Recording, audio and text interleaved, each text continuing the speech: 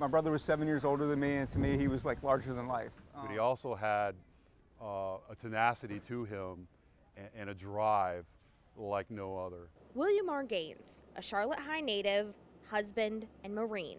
Days before the October 23, 1983 Beirut bombing, Gaines wrote a letter home. But he said, I believe in our mission. I believe if I die here, I died for a good cause. There's no way he could have known what would happen a month later, one of the worst loss of lives in Marine Corps history. That truck crashed into the foyer of the building and detonated.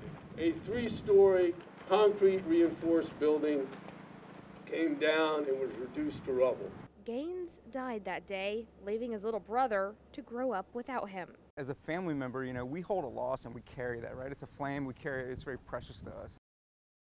Michael Gaines uses that loss as motivation to tell the stories of Bill and other veterans like Beirut survivor Chip Shields. I was on the 3rd floor of the building when it collapsed, and I was buried for 2.5 hours, almost 3 hours in the rubble. It took time and tears before reality set in. As I lay there in my cot waiting for transport, I looked over into the hangar.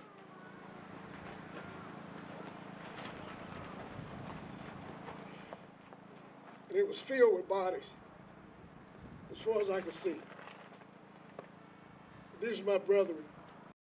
Today, Shields shares his story as leaders break ground on a Peacekeepers Memorial Tower. Hundreds in attendance, bearing witness to a new piece of this park that's unlike anything else in the state of Florida. I pray this tower will also help to heal. We want to remember every single one of those Marine soldiers and sailors that gave the ultimate price that day.